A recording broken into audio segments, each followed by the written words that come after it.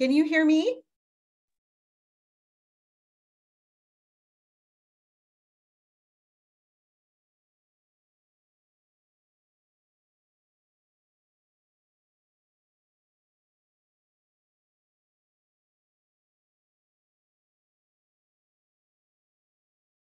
I mean, can you hear what I'm saying? Yes, I can hear you. Just about to my class. So Perfect. It looks like it's just you and me here today. And I'm going to go ahead and get started. Sorry, my watch is talking to me.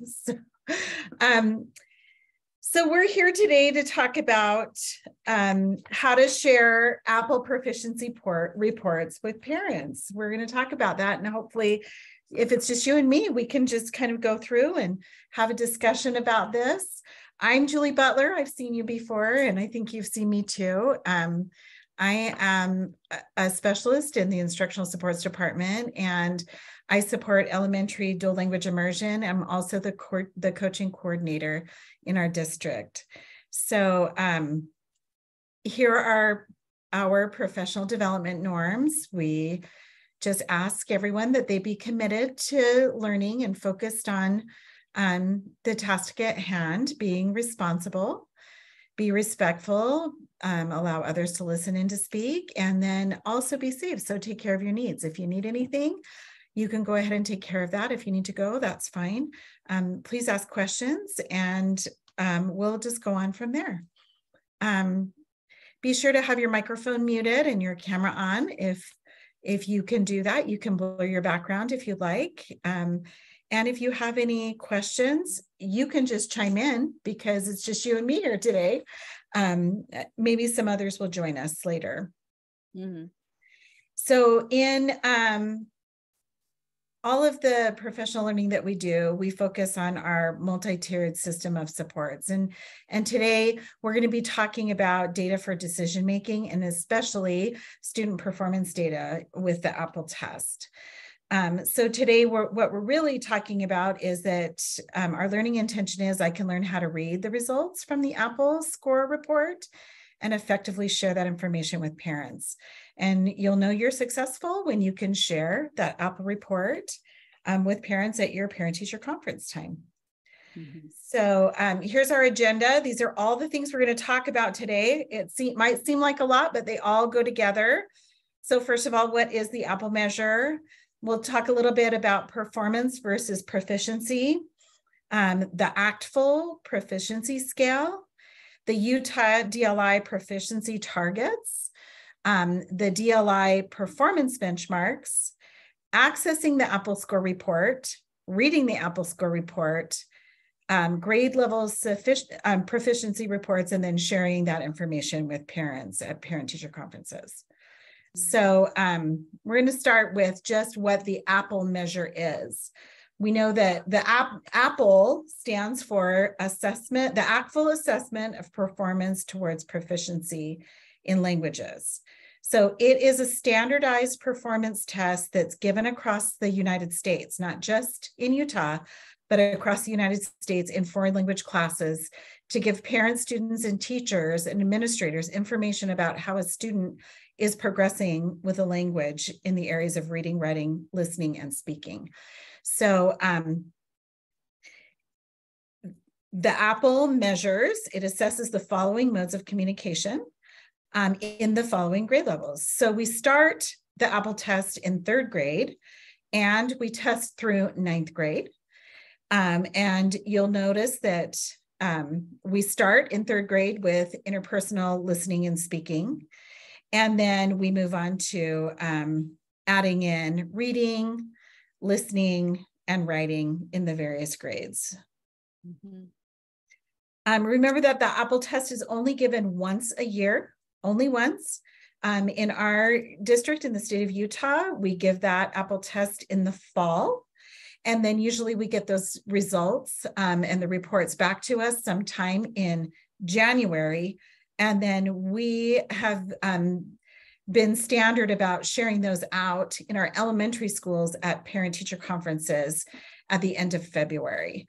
Our middle schools usually send those out home to parents at the beginning of February, so you're aware. So let's talk about language proficiency. Language proficiency in a foreign language is something that you can do with the language. In real world situations, it should be spontaneous and non-rehearsed.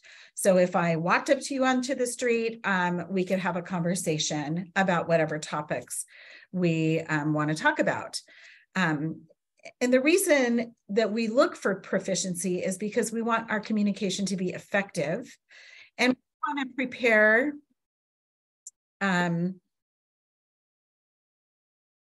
we want to prepare students for real world language use, and we want to motivate our learners for success.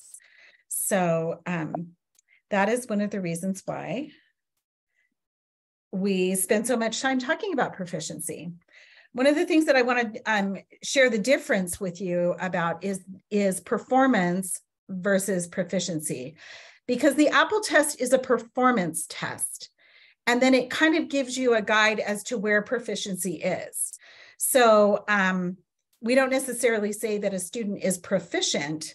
You know, it gives a range of proficiency levels, but the test itself is a performance assessment. So a performance assessment is something that is learned and practiced. It is familiar with the context and the content areas.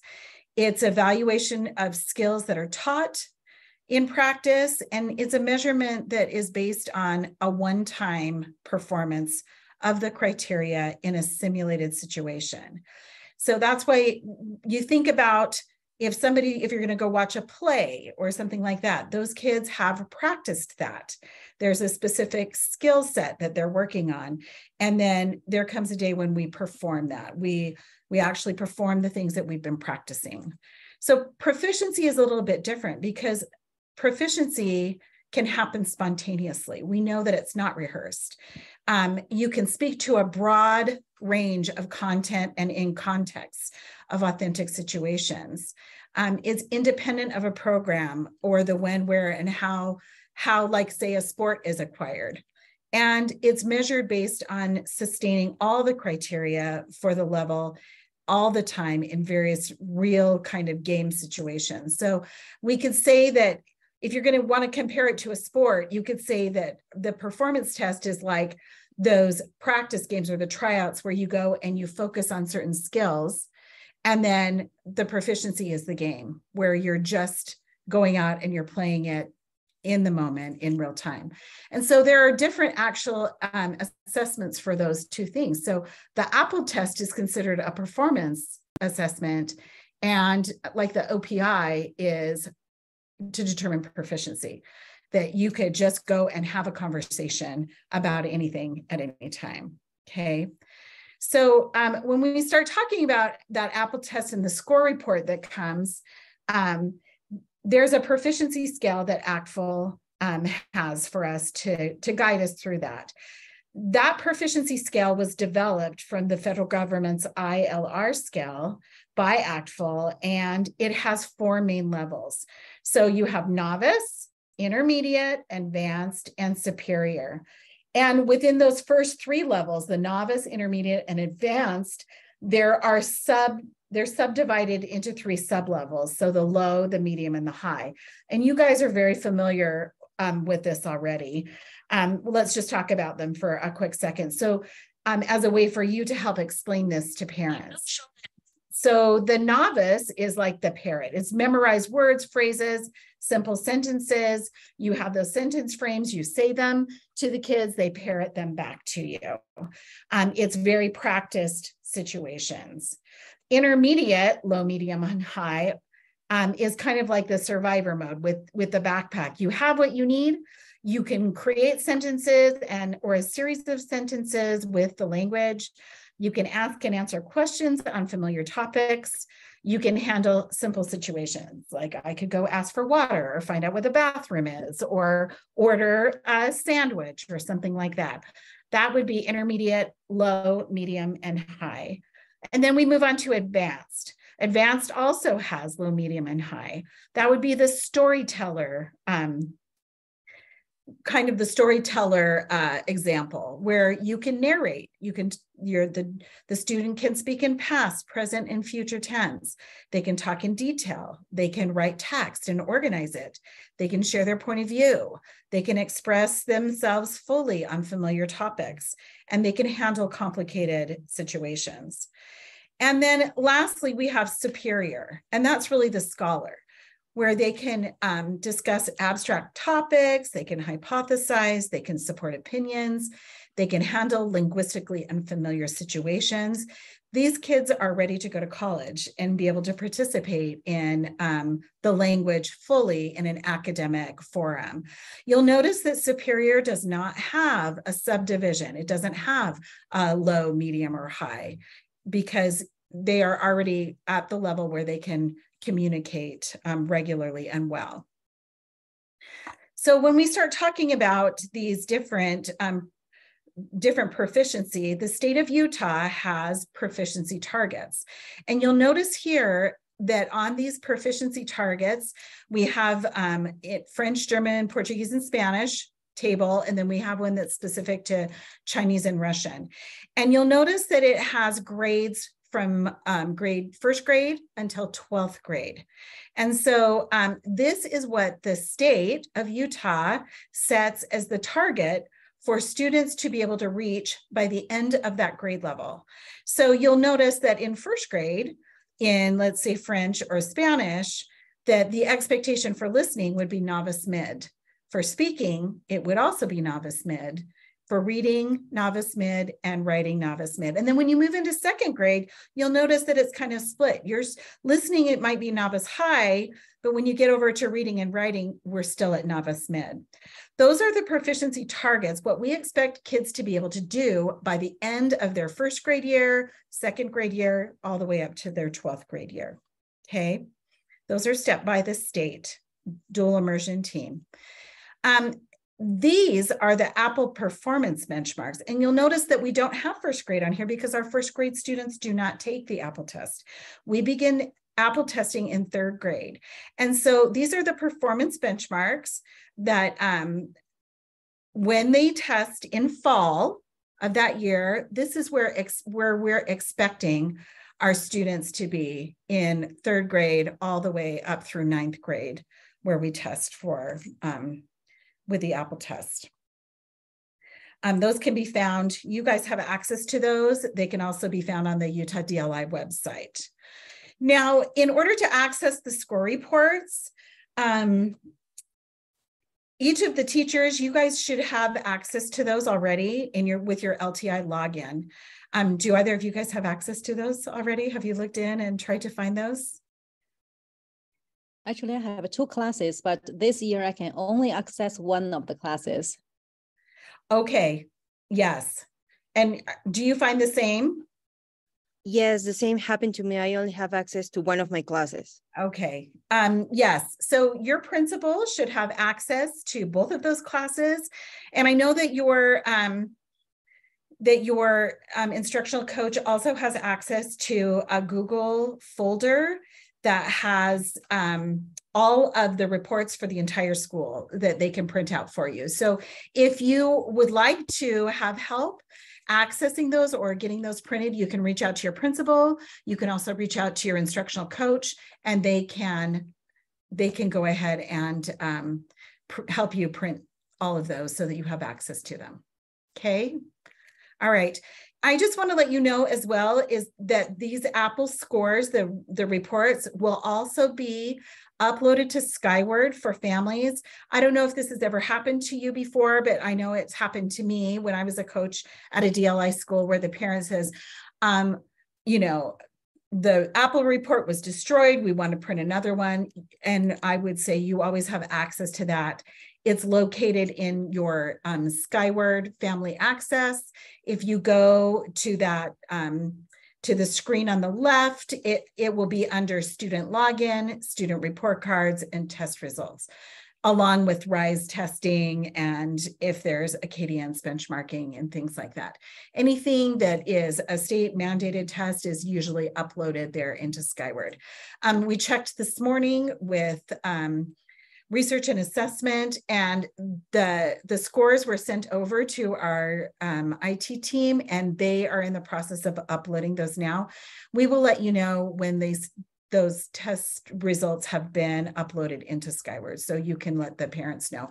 Definitely by February, when you're having those parent-teacher conferences, they should be uploaded then. All right. All right, let's talk about Apple score reports. So this is an example. This one happens to be from Korea. It's Korean language, but it all pretty much says the same thing. That first page is going to contain information about the proficiency guidelines and the performance ranges. So the table will say, here are the ranges and the kind of the color coding that goes along with it. The second page contains the student performance report information. And you'll notice that that on this, there's a little diamond that's next to the color under each of those particular areas, like interpersonal listening and speaking. They have a diamond that's up there next to advanced. So this student happens to be advanced in Korean at this particular time. And then it gives a score description, what they can do. And then on the far right, that column gives you some strategies and ways that you can help your student to be able to further develop their language, some recommendations, okay? So it's fairly easy. That little red diamond lets you know exactly where the student is with regard to the range.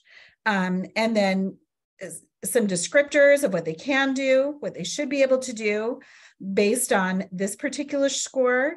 And I think it's important to remember to tell parents that this score report is representative of one day in a student's life where they did this performance test. It is not the end all be all of what they are capable of doing. And it happens in the fall. And on this day in the fall, this is what they were able to do or provide. And we continue to work through the rest of the year on language development with them. So that's one of the reasons why we talk about this student proficiency report. I always recommended that my teachers show this at the very beginning of the year, that first parent-teacher conference, that they bring it out again at that February parent-teacher conference, because this really highlights for them where their student is expected to be by the end of the year in whatever grade level they are. You can see that highlighted in that kind of, tan area.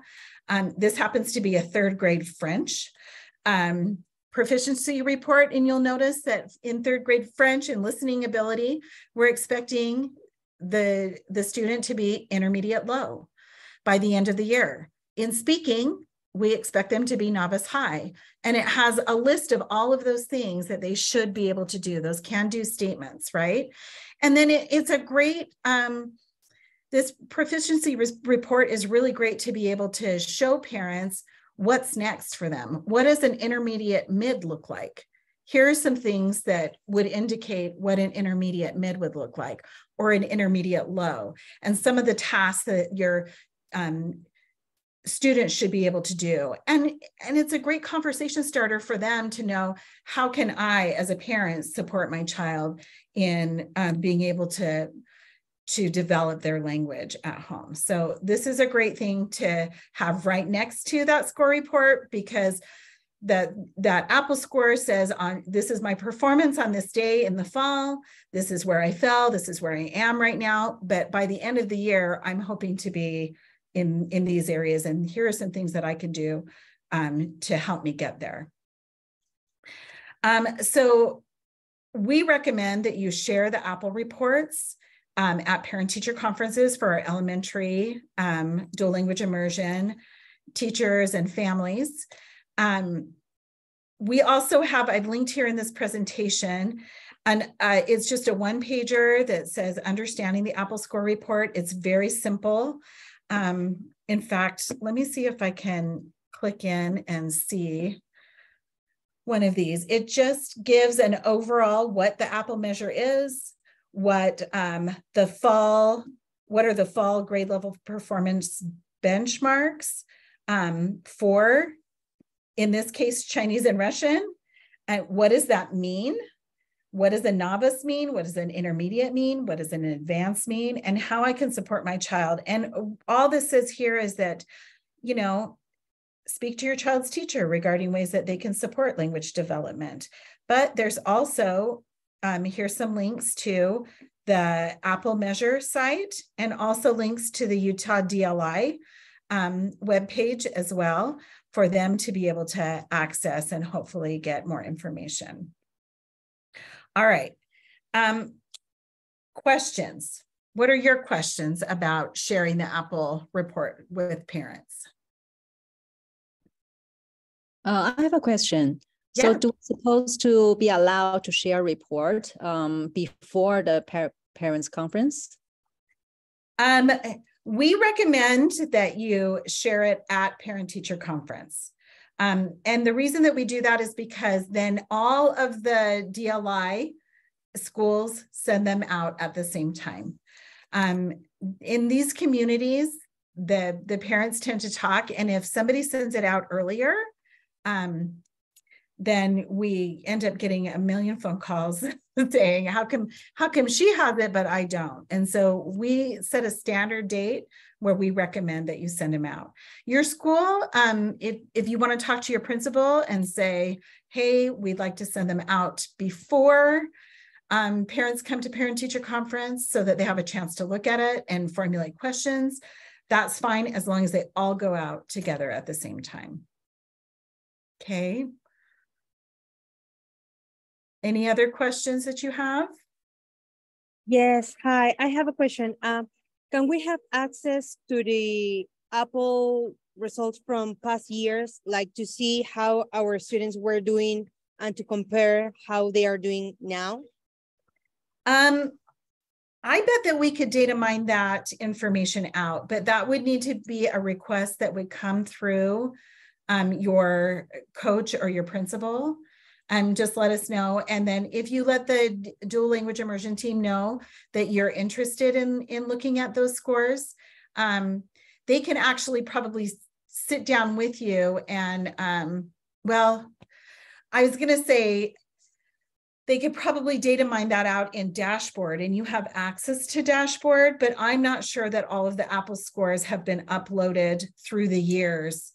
I'm not sure how far back that goes. We asked them last year to upload the Apple scores onto Dashboard, but I think last year was the first year that they were uploaded. So you could sit with your coach and have them walk you through how to look up a student and see what their Apple score was, but it will only show you from last year.